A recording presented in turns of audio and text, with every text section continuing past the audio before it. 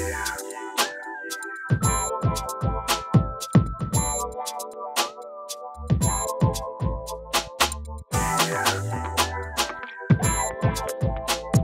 I'm AJ and thanks for taking the time to check out this video. If you're not a current subscriber, make sure you hit that subscribe button down below, hit that like button, and hit the notification bell so you'll be notified the next time I create a video.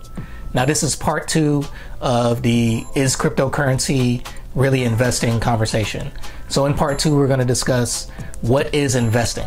Now according to the dictionary definition of investing, investing is the act of allocating funds to an asset or committing capital to an endeavor, a business, project, real estate, etc., with the expectation of generating an income or profit. So when you're investing in the traditional sense, we're going to talk about using money to invest.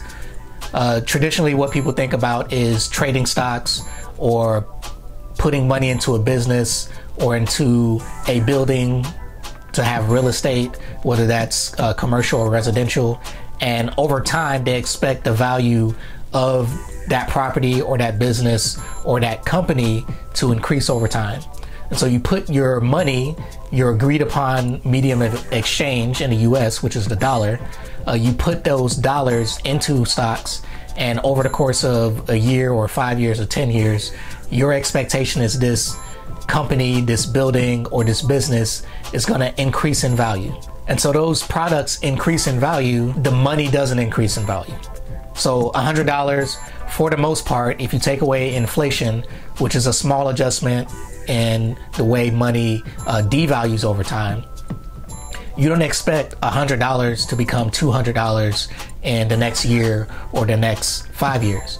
But you would expect the value of the company that you're investing your money in to increase in value, and that could be, it could double or it could triple or it could go up by 20% or 50%. That is the thing that is actually generating the value. Your money is not increasing. The value of the asset that you put your money in, that is what is increasing.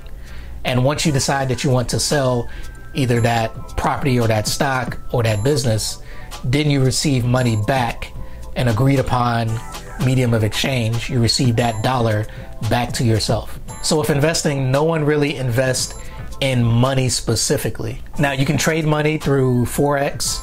That's trading the value differences of the dollar versus another currency, which could be the euro or the yen or the Chinese yuan. You can trade those currencies and basically make money off of the fluctuations in the agreed upon value between the different types of currencies. Now that's not investing, because you don't expect to put $100 in euros and 5 years or 10 years from now, you're not expecting the value of that euro to now be $200. So if you are interested in investing in stocks, real estate, or even your own business or your own little side hustle, that would be investing. And we'll get into why this is important in the third section of this video, where we actually talk about what cryptocurrency is, and then whether it is an actual currency, if putting money into cryptocurrency is an investment, or maybe why you should or should not invest in cryptocurrencies. All right, thanks for taking the time to watch this video. I really appreciate you taking this time out of your day. You really could have been doing anything. If you're not a current subscriber, make sure you hit that subscribe button down below. Hit that like button because you like this video, and also hit the notification bell so you'll be notified the next time I create a video. Please stay tuned for part 3, where we get into what cryptocurrency is, or whether or not it's something you should invest in.